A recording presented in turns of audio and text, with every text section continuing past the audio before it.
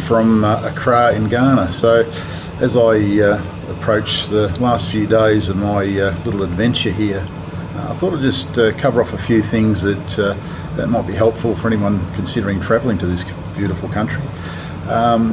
Before I left, you've got to apply for a visa to get into the country, and that was quite a simple process. Once I had a letter from my host Tina, sent it off to the High Commission in Canberra, $100 fee, and within 3 days I had a visa for Ghana. So very, very simple process. So that was quite painless and easy. Getting through customs at Accra was very, very simple. It was one of the easiest passages through a customs I've ever done. So good work there.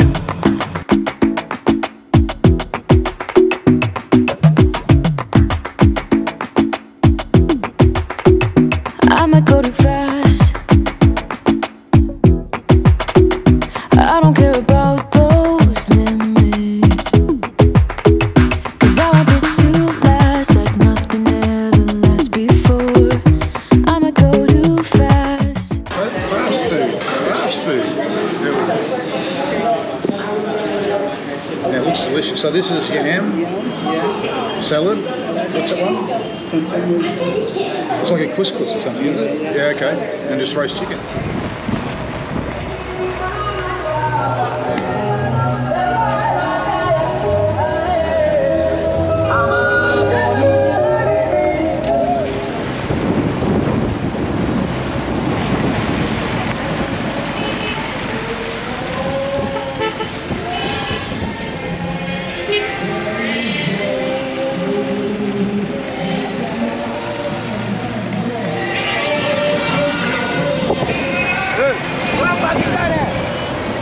My stay here, I stayed in a rural area, about 2.5 hours from the capital city, Accra, in a little area called Old Aussie, I think it's pronounced. I'll put a link in the video. Very beautiful area. It's quite remote. It's pretty hard to get in there because the road there is under construction. It's about a 20-kilometre road that's under construction, and all the locals claim it's a road being built for the next election, which is coming up later this year in Ghana. But I found the rural area really quite beautiful, very peaceful. I was the only white person there. I saw a couple of missionaries wander around one day, but for the entire period I spent out there, I was the only white man. So that was quite strange, I guess, for the poor locals, seeing this bald old white man wandering around the place all the time. Look, the locals are very friendly. At never any stage did I feel unsafe or anything. Everyone was so friendly. Everyone greets you with a smile. Everyone says good morning, good afternoon, good evening. It's a real pleasure. They're so friendly. They're very warm, very inviting. Everyone wants to have a chat, which was nice. And again, it was just very easy. Most people speak English, but I think the local language is the preferred dialect they're using, conversing with each other. But yeah, just about everyone speaks English, so communicating here is very simple. What's she doing? No, I know. Oh, money come. Mommy, I think. Comes a tray.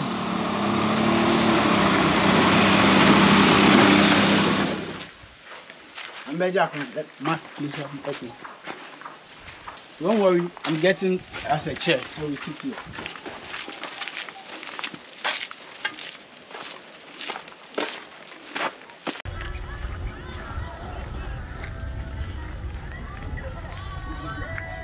Accepted that those recordings were our voices and all the things that went on, we discussed them. Fine, they tried to skip some and try to defend themselves in a way. This alone is enough proof to do what? To fish out whatever that went on and find whatever investigation. How long will it take? This is my question. How long will it take? Should I talk? I've never interrogated you when you were talking.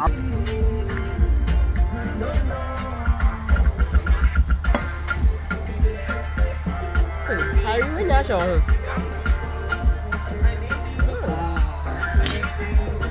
He's feeling it. Yes. Nobody did try this boy. Nah, that's why this boy. Nobody did try. Nobody did try. I wouldn't recommend coming here in February, March like I have. I arrived sort of halfway through February in the first week of March, and it's the end of the season they call Hamatan, which is a very hot northerly wind which blows all the bloody dust from the sub-Saharan area, so it's just pretty hot, pretty awful. The skies are not generally that clear some days, but it's just really stifling hot. Every day it's 35 degrees and the humidity in the 90s.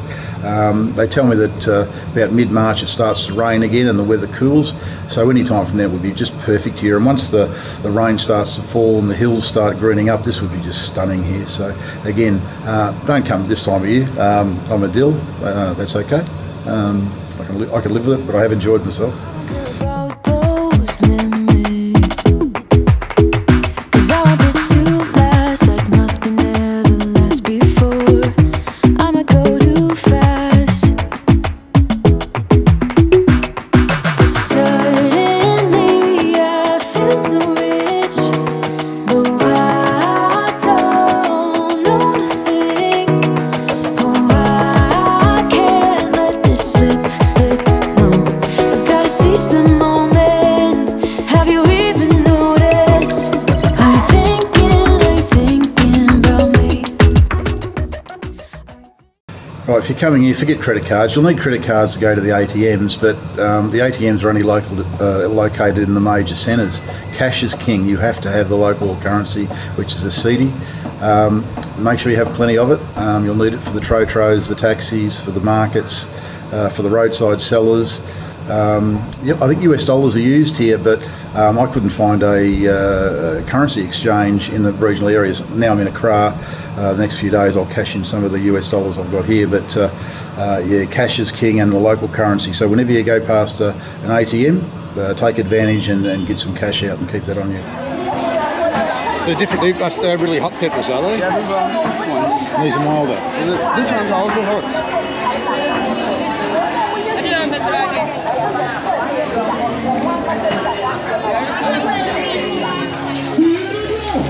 What is this? Palm oil. Oh, palm oil. Hello, how are you? While you're here, you're going to need transport. This is a challenging country to move around. The road network is a nightmare. When the roads are good, they're chock-a-block. When the roads are bad, they're chock-a-block and bad. So potholes, dust, you name it, it's poor. The Trotro is the preferred choice. It is a little minibus. They're about 8 to 10 seater. They're clapped out. I don't know where they've come from. They're everywhere. They travel up and down the road network on a daily basis. They're really cheap. They're really packed all the time. They smell. There's road fumes and dust and whatever else, other mess. But the windows are always open. You get to experience the outdoors inside a minibus, but they are cheap and they're reliable and they run everywhere. It looks like chaos, but it's actually very well organised. So yeah, your Trotro is your first choice. A local version of a tuk-tuk here called a Pragia, little yellow beast. It's three-wheeler. That takes you pretty much all around any of the areas where there's bitumen roads. They don't travel on the dusty road, so generally around the market areas where there's better roads, you'll see the Pragias moving around. They're really cheap as well. They're great fun. If you can get onto one of those, just a bit of a cruise around, why not? They're really, really cheap. Few cedis for getting here and there, so look out for those.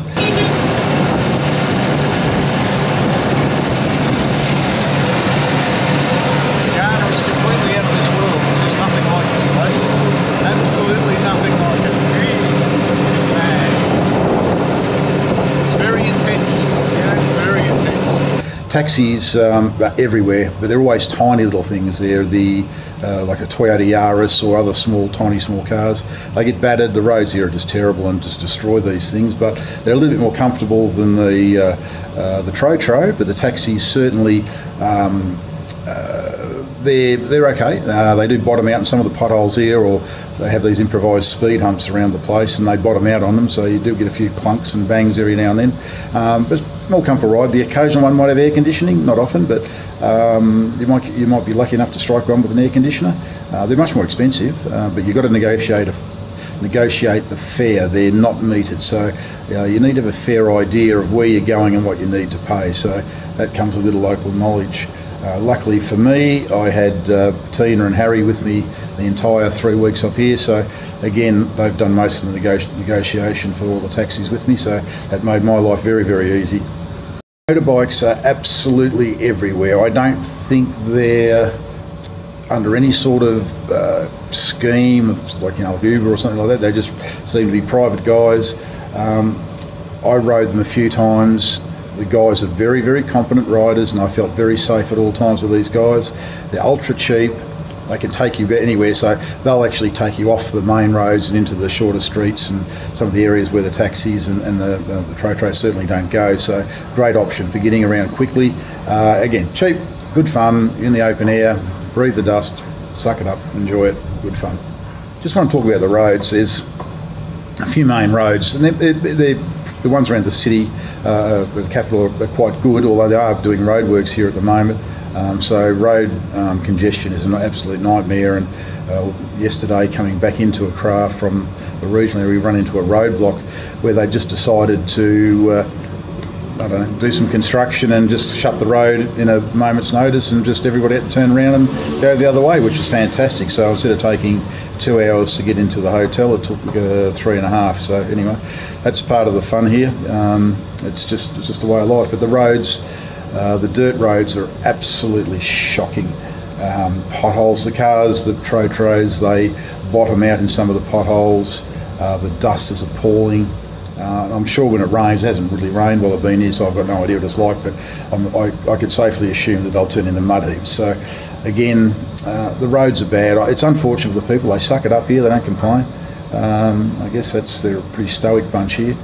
But yeah, be prepared that if you're going anywhere, if you look at something that's 100 kilometres away on Google Maps, there's a fair chance that 100 kilometres is going to take you 5 or 6 hours to get there. So be under no illusion like I was that you could just pick a spot and drive to it. It just simply doesn't happen. And you may have to change Trotros 3 or 4 times, convert them into taxi. It's just hard work getting anywhere. Again, that's part of the adventure, so suck it up, enjoy. I did, it's good. Okay, so if you need to buy anything around here, generally in the rural areas, forget shopping centres, they don't exist. Forget large shops, they don't exist. You have the market. The markets pretty much sell everything, but there is market days where it's much busier. I think the market's open all the time, but there's certainly market days where the market's full on and you can pretty much buy anything you need. But all along every road there's a market seller selling something. They might be just selling dry goods, it could be fresh goods, there's little bakeries, certainly alcohol, there's little mechanics that are fixing things, little hardware, street sellers, there's hairdressers, so everything's done on the side of the road. It's all pretty convenient and it's all cheap, but that's how they do their business here in most of the areas. And good luck to them. They work hard, these guys. They're sort of at it from 6 a.m. in the morning and you see them still there in the evening, so they work hard. I don't think they earn a lot of money, but that's the way of life here. And you can, again, if you need something, that's where you'll find it. Don't think, if you need, there are shopping centres here, they're close to the big city areas, but again, that's not where the fun is it? So you'll find the people are going are very sweet, very friendly, always wanting to have a chat. But don't let that fool you in any way. These people are very, very tough. They're very resilient, and they have to be because the conditions here just demand it. So, from a very young age, you'll see these young kids carting water. 3, 4 year olds with buckets on their heads carting something somewhere. So they breed them tough here. Don't worry about that. They're sweet. They're a sweet, friendly people, but they are tough. So Lake Volta here has a hydro power station on it and generates enough electricity for the entire country. However, every single day you will experience power shedding for some reason. I can't explain it. The locals can't explain it, although they believe there's some governmental issues. I won't get into that, but you'll experience power shedding. You're experiencing, if you have plumbed water, not everyone has plumbed water, a lot of people just still cart water from a well, but if you have plumbed water, likely the water will go off for no apparent reason. I used a internet provider called Olo, I think it's called, which provides a virtual SIM, so for data.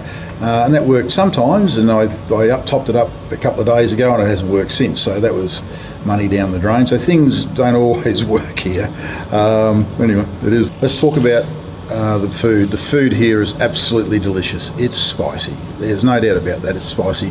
I have a fairly good tolerance for spice, so probably wouldn't affect me. But if you don't like spicy food, then be cautious, because when you're out in the regional areas or the rural areas, that's what you're going to be eating. So get used to it.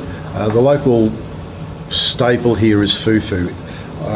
Watching them make, it is hard work to make this food, but it is absolutely delicious, and it's served with a variety of soups and stews. It's just silky smooth, and it's quite beautiful, and it just adds to the whole experience of eating here. And it is their king of the dishes. They do jollof rice, which is again spicy, sort of I think it's a fried rice, but that's served with a variety of meals, and that is also quite delicious. Another one of the staples is banku. I think banku is cooked and then stirred over a pot for it seems like forever.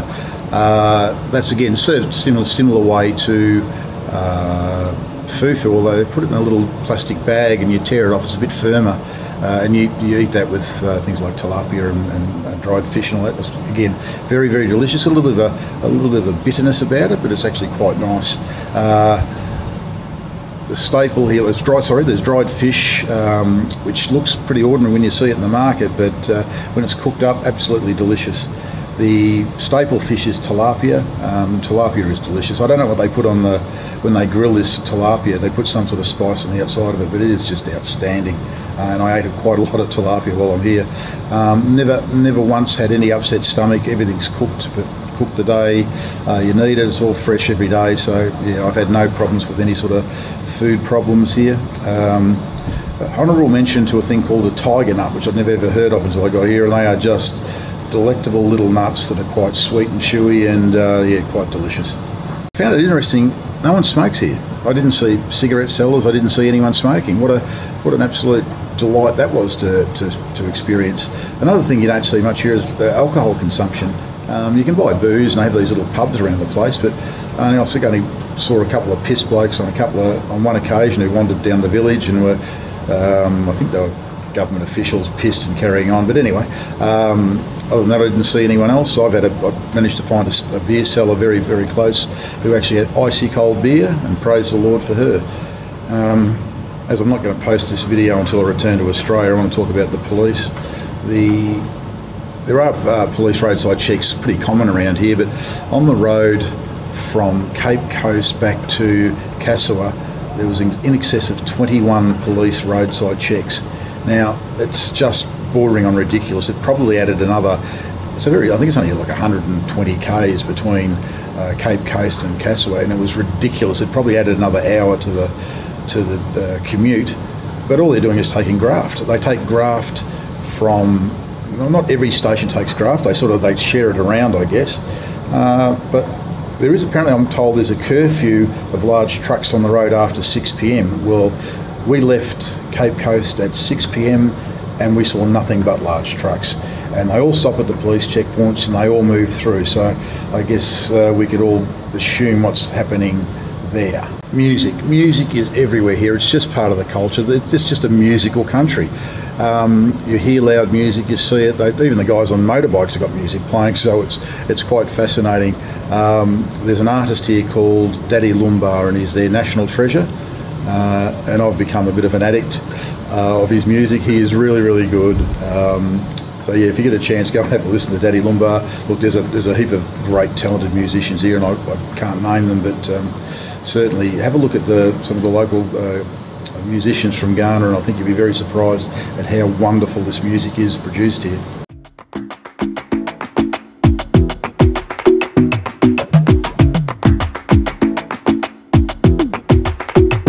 I might go too fast. I don't care about those limits, 'cause I want this to last like nothing ever lasts before. I might go too fast. Suddenly I feel so rich, but I don't know nothing. Oh, I